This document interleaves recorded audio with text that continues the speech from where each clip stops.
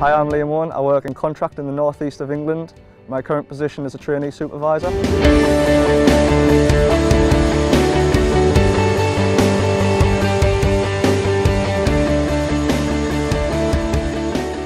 found out about Tarmac's apprenticeship programme through a friend of the family.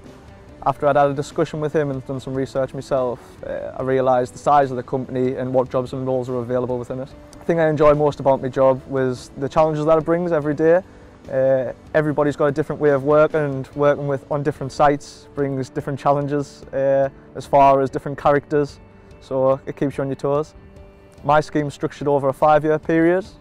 Within the first 2 years of me working in Tarmac, I worked in estimating department and supervising, which is both in our contracting sector. The qualification side of it, I've done 2 years of doing my extended diploma in NVQ level 3, and now I'm currently doing my HNC and NVQ level 4 in civil engineering. When I first joined Tarmac, I was quite nervous. I'd never done anything like this before, but I was given a mentor who I worked day in, day out with.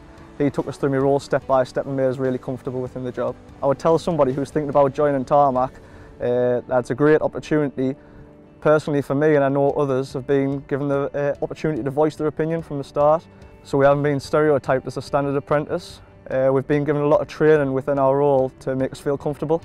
I think the construction sector is really sustainable. It's always going to be in demand for new roads and infrastructure throughout Britain. Also within our company, we always seem to be striving for the best methods. Recent use of technology is being included within our works, so we're always striving to be the best.